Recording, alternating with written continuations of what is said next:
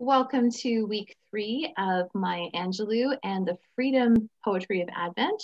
We're excited to be here again today, and we're all wearing our Christmas colors because we're just getting into the festive mood. And this week, our readings are surrounding the topic of joy. There is a section in our study book that says read, and it shares a joyful passage from the scripture readings, and it's when Mary Magdalene talks about her joy about becoming a parent, and she's referring to some scripture readings that are back in the Old Testament. So the words that she's saying are prophetic, and they're profound because they're connected to prophecy and to the whole story that we find in the Bible. Is there anyone who has this page handy who would like to read that part called read? I do. Thanks. Yeah, me? Sure. Okay. And Mary said, "My soul magnifies the Lord, and my spirit rejoices in God my Savior, for God has looked with favor on the lowliness of God's servant.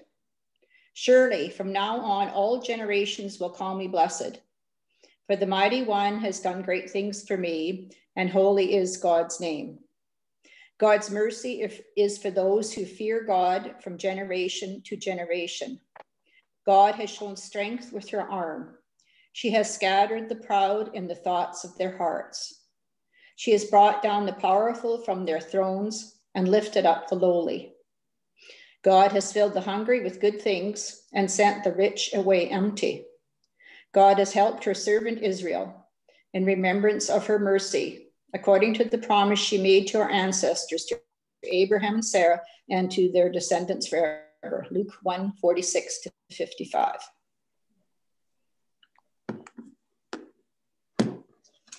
What do you think as we see this piece of scripture today? Did anything pop out for you?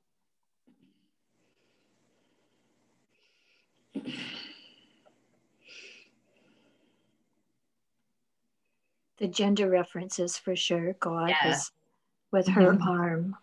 Yeah. You know, yeah. Her servant, her mercy. Yeah, I appreciated that they chose to use alternative pronouns for this particular passage. Love it. So this is a very famous quote, and this is where we're starting from today in our reflection. So it's about Mary's joy and sharing that joy, and how her joy isn't just about having a baby. It's about what this baby represents and how it's connected to society, to prophecy, to everything, right? Okay, so it says here in our reflect part of our guidebook, alongside the candles of hope and peace, we light the candle of joy in the midst of a world of sorrow.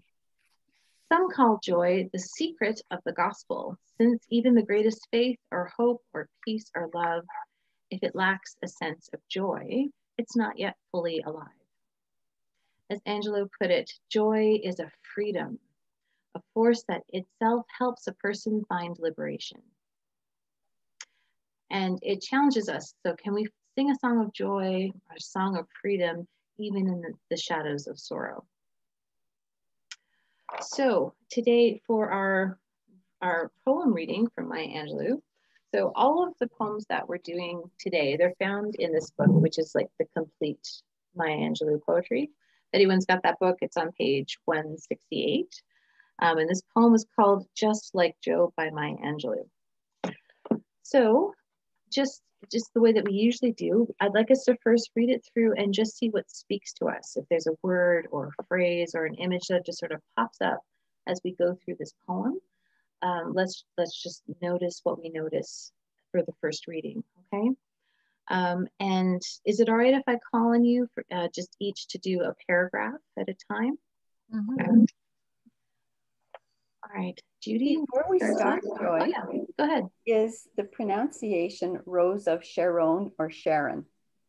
I've always said Rose of Sharon. I'm not sure if I'm right though. Anyone else have any thoughts? I've always heard it as just Sharon. Okay. Where are we? That's down ways, yeah. Good call, Marilyn, to be prepared just in case I called you for that paragraph. Good job. Just making sure there's no other tricky words. Okay.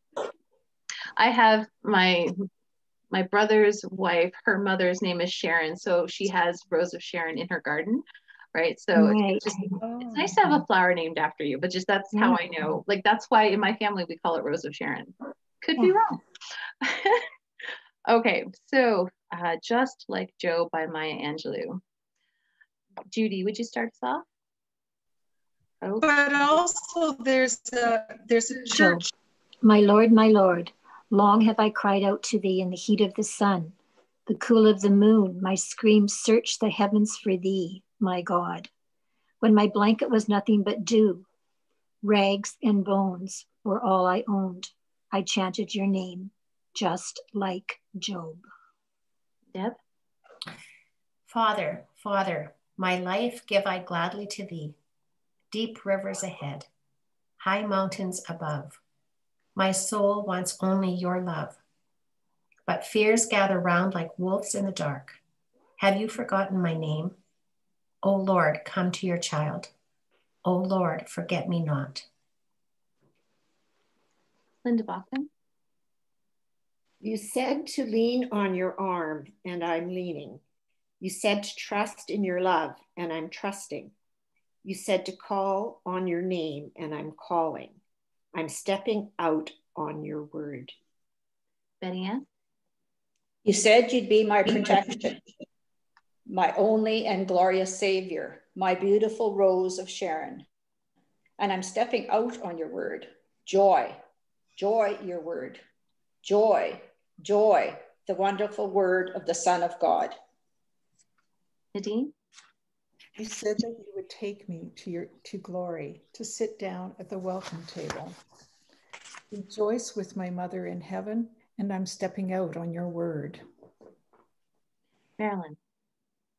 Into the alleys, into the byways, into the streets and the roads and the highways, past rumor mongers and midnight ramblers, past the liars and the cheaters and the gamblers. On your word, on your word. On the wonderful word of the Son of God. I'm stepping out on your word. Just take a moment to again look through and see what jumps out at you. And when you're ready, just please start sharing what you've noticed.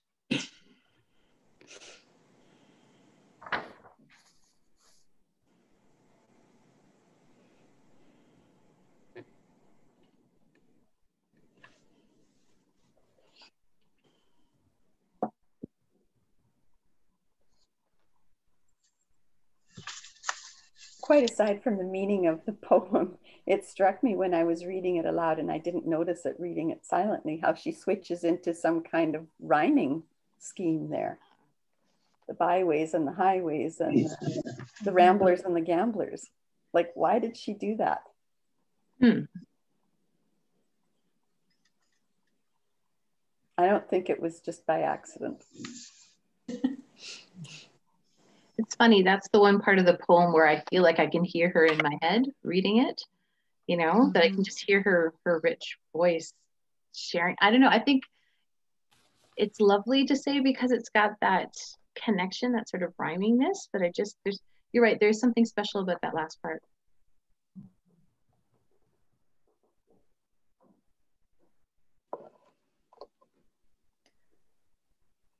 When my blanket is nothing but dew, I feel that chill, that loneliness, that nothingness, that hitting my low points. Yeah. The other one is, but fears gather round like wolves in the dark. Okay, that really stuck out for me too. Yeah. And the desperation in the line, my screams searched for heavens for thee. Not a quiet voice, but loudly screaming.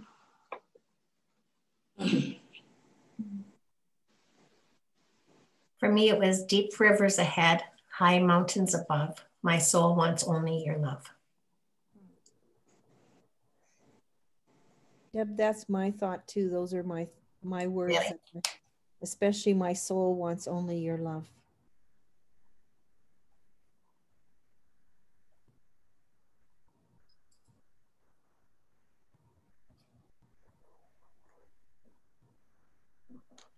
Lindy, what's yours? I was struck by the stanzas. You said to lean on your arm, I'm leaning, to trust and I'm trusting, and to call on your name and I'm calling. It's the he says, or they say to do, and you're following it. It's that putting into action what's sort of going on, and not asking us to very much. You know, it's just, I'm there, let's go ahead.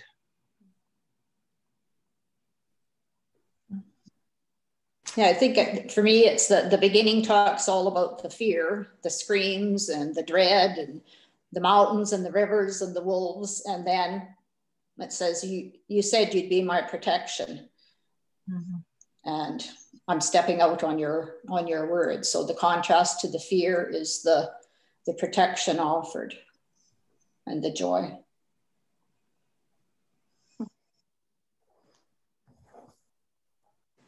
Has everyone had a chance to share? Mine is, I'm stepping out on your word. I like that that way of saying it, that phrasing, you know, rather than saying like I'm taking a leap of faith. Like, I think I'm gonna go around saying it now, like I'm stepping out on your word. I like it. And that's repeated through several times. At least 5 times. Mm-hmm. That was the one that I found the most puzzling to grasp what it meant, but you explained it very well. I was like, what does that mean? So thank you. And even just that phrase, on your word, like you want to say in your word or about, but on your word, like that was confusing to me.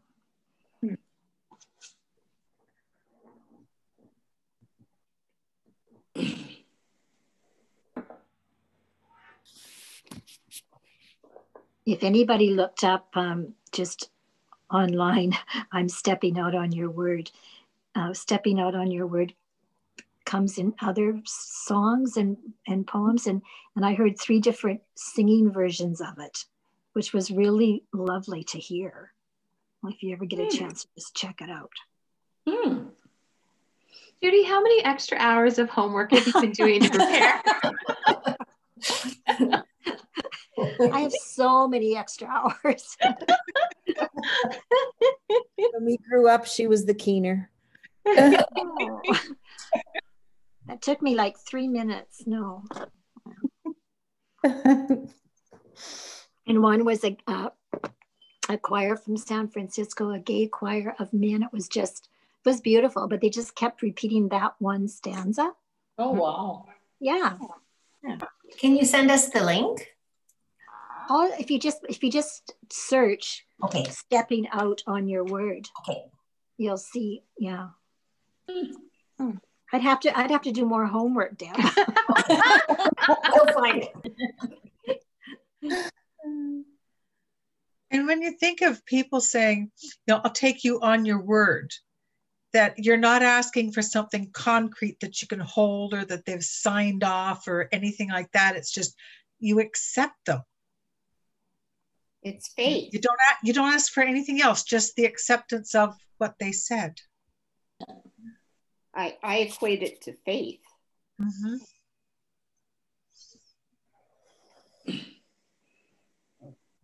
Well, just following on what Linda just said, yeah, I thought of it as faith as well. Like just before the first time she says, I'm stepping out on your word, she's saying, you said to lean on your arm and I'm leaning.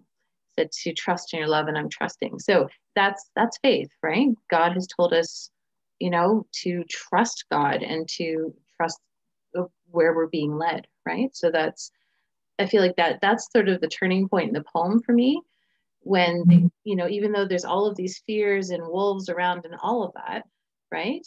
But she it's like, hey, God said we can lean on God. So let's do it. Let's see what happens, right? And then after one step, you know, just you start traveling in faith, right? Anyway, that's how I sort of interpreted it. But I want us to still stay in sort of an open place where we're letting the poem speak to us. So I invite us again to read it together. And this time, let's listen for the message or the gift that this poem is offering us today, like individually. So just, we're going to start fresh. And again, just see what becomes present, see what really captures you, see what speaks to your soul. Linda Cowan, can you start? My Lord, long have I cried out to thee. In the heat of the sun, the cool of the moon, my screams search the heavens for thee. My God, when my blanket was nothing but dew, rags and bones, were all I own, I chanted your name, just like Job. Karen? Would you read that? Father, my life give I gladly to thee. Deep rivers ahead, high mountains above. My soul wants only your love, but fears gather round like wolves in the dark. Have you forgotten my name? O Lord, come to your child. O Lord, forget me not. Heather? You said to lean on your arm, and I'm leaning. You said to trust in your love, and I'm trusting. You said to call on your name, and I'm calling. I'm stepping out on your word. Marilyn? You said you'd be my protection, my only and glorious Savior, my beautiful Rose of Sharon, and I'm stepping out on your word. Joy, joy, your word. Joy, joy, the wonderful word of the Son of God. Deb? You said that you would take me to glory, to sit down at the welcome table. Rejoice with my mother in heaven, and I'm stepping out on your word. Betty Ann? Into the alleys, into the byways, into the streets and the roads and the highways, past rumor mongers at midnight ramblers, past the liars and the cheaters and the gamblers, on your word, on your word, on the wonderful word of the Son of God, I'm stepping out on your word.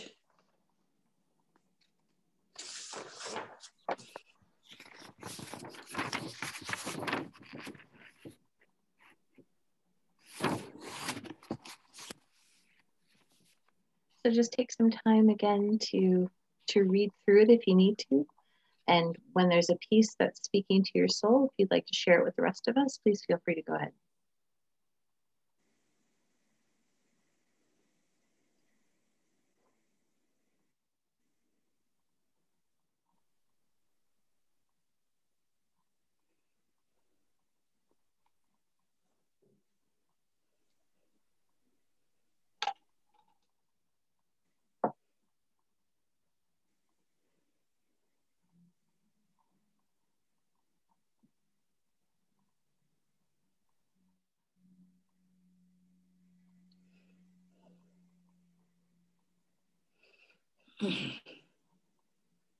You know, when you think of joy, quite often it's very big, it's loud, it's vibrant.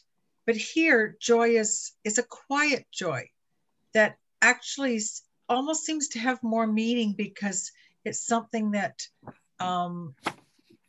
is much more personal than what we often think of as joy. We look at all the Christmas carols that talk of this as joy to the world. It's big, it's huge. But this is a very quiet joy, one that is more inside of me than just being out in front that I see. It's a very subtle joy. It's really trippy to hear you say that since I'm your daughter and my name is Joy. Sorry, just messing with my head. Quiet joy.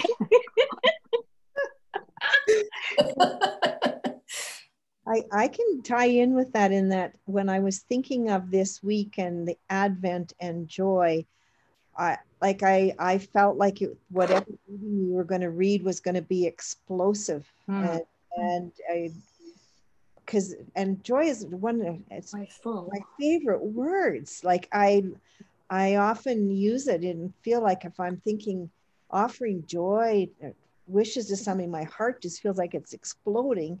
And in this, I read it like the first couple times I'm reading it, I'm thinking, this I'm having trouble finding the joy. And so as Linda said, it is quiet, it's subtle.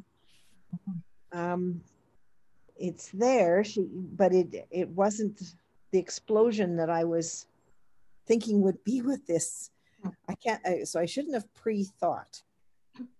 But anyway, that's don't think. Don't think. Thanks. I'm feeling unsure that Maya Angelou has found the joy. Like she's saying that she's trusting and she's leaning on God's arm and calling God's name, and she's stepping out on the word, but has it produced results?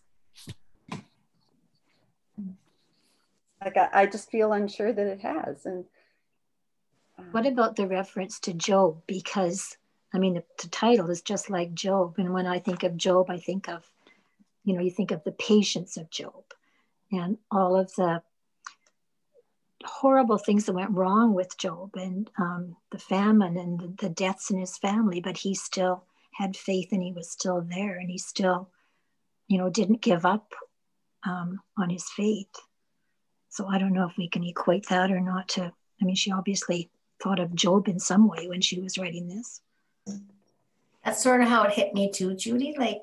And I also thought of Ecclesiastes where it says that God put eternity in our hearts.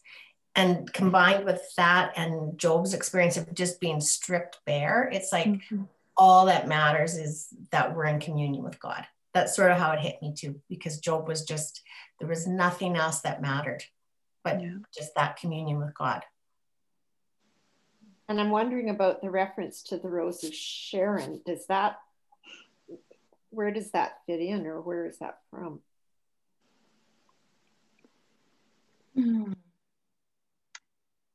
I don't have an answer for that. Does anyone else have a thought maybe why? I just looked up Rose of Sharon to see. Of course you did. What it looked like. Sort of looks like a hibiscus, like it's, like you would know because we've got it. Is that what it is? Yeah. I don't know. Yeah. If you think back to the carol, Lo, how a rose there blue. Right. I love that. Yeah. And it comes back from that. And it's like this, all of a sudden we have this wonderful thing amongst us, this thing of beauty. Okay. And that's how I took that I always sort of think of the Rose of Sharon as the rose of Christmas. And sometimes it's referred to such, where we get this beautiful flower coming out of sort of the despair in that we get this beauty. And the line before it is my only and glorious Savior. So that would fit. I just wasn't sure if there was a specific reference for that.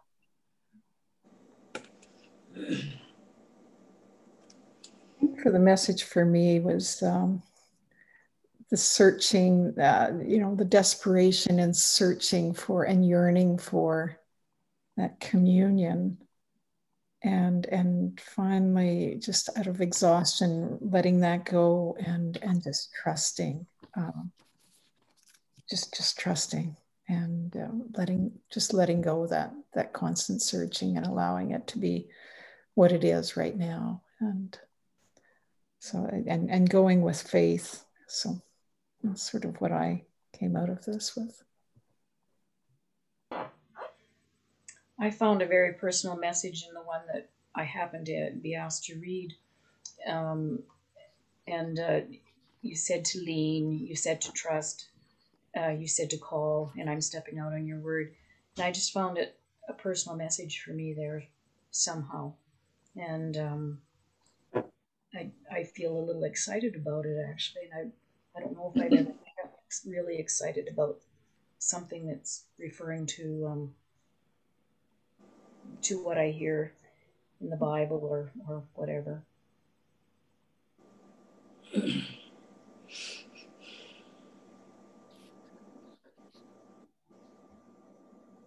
there anyone who hasn't shared yet?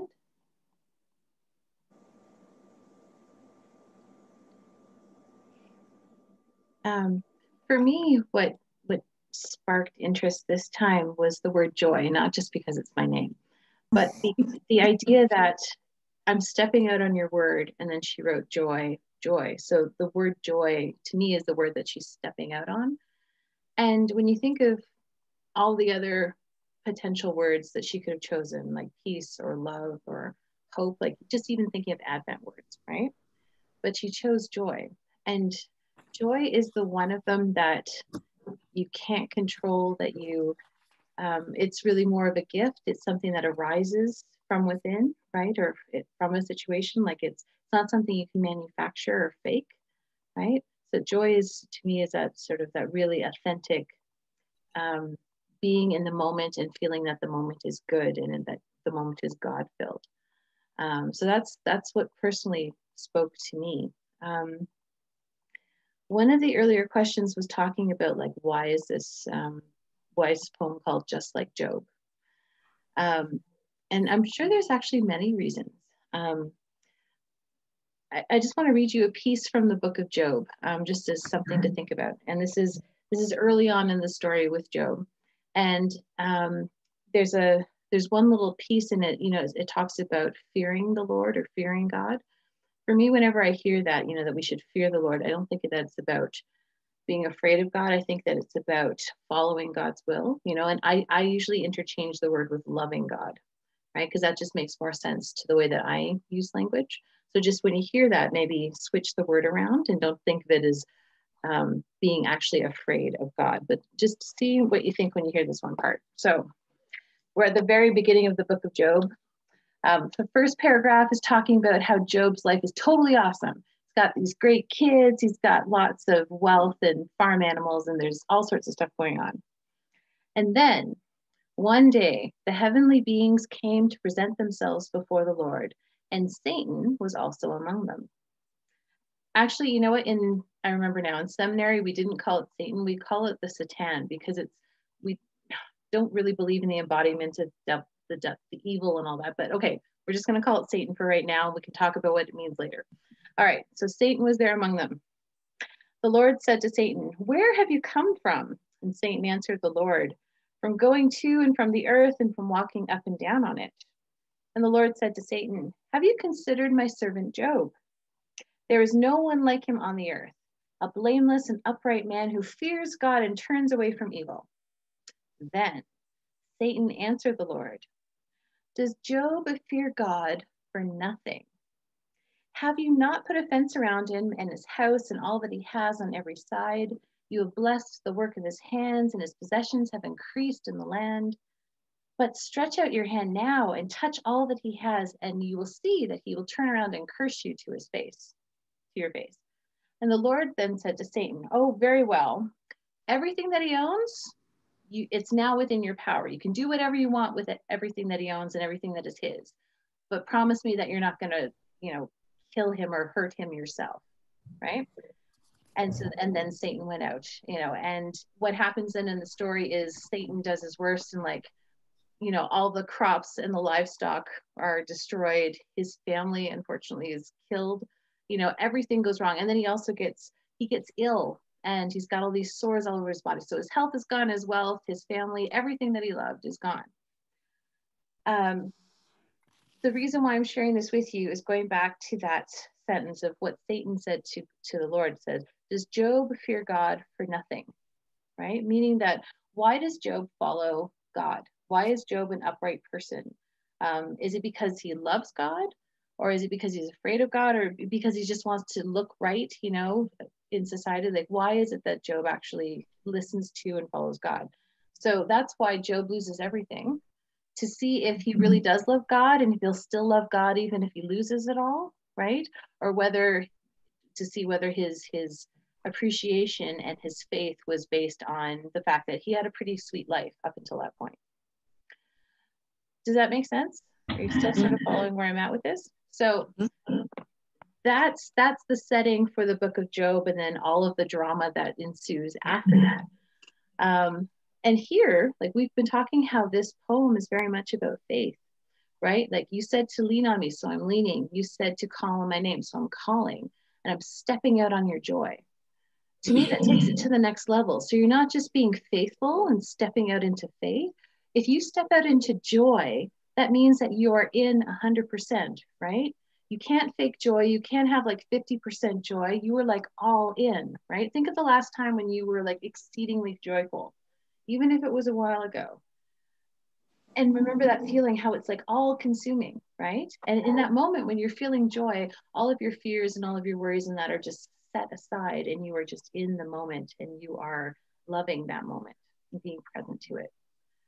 So that's where I see her going with this poem. Like she, in some ways, this poem, this person who is wanting to be just like Job, is taking it that step further. Like, because when we find out, when we read the book of Job, honestly, it just becomes a big theological debate. And I don't ever get the sense that Job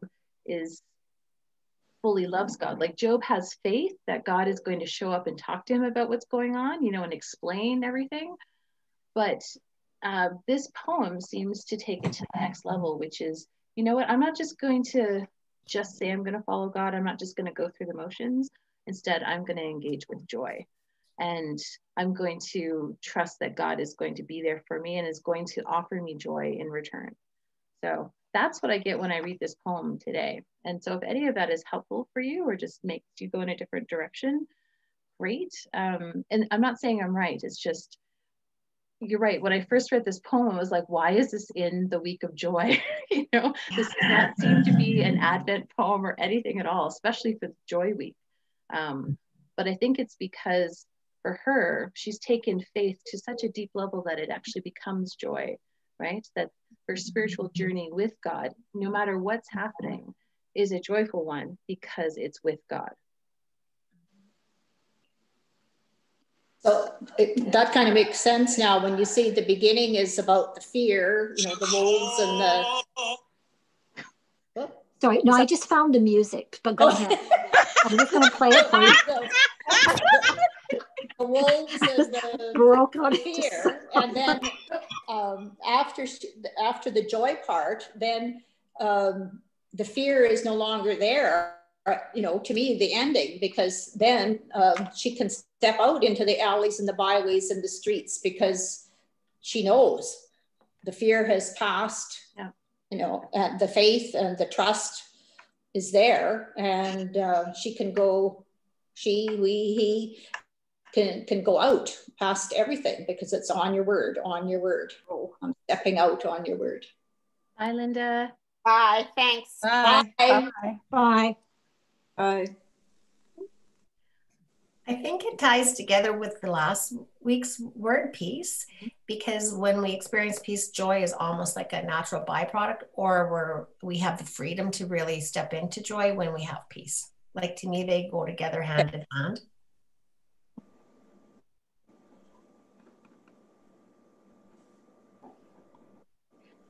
Deb, do you think you have to know peace, or you have to actually be in a peaceful place in your life in order to experience joy?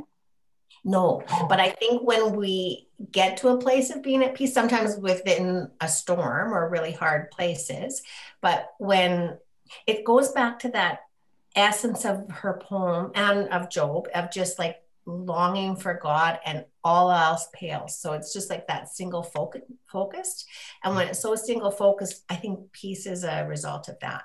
So I don't think things have to be perfect for it, but it's almost like sifting. Like, when we think of our farming analogy, when you just sift and everything else falls away, but just that wheat. It's sort of like that. The wheat is just that deep longing for God. From that comes peace. And then I think we're free to just lean into joy, or joy is just a natural ramification of that. Yeah. Thank you. All right, Judy, I know you're waiting. Go ahead, share with us the song. Yeah. I don't know. We'll just see. On your name, and I'm calling. You said to trust in your word. Change the word. And Lord, I'm trusting. You said to lean on your arm, and while I'm leaning,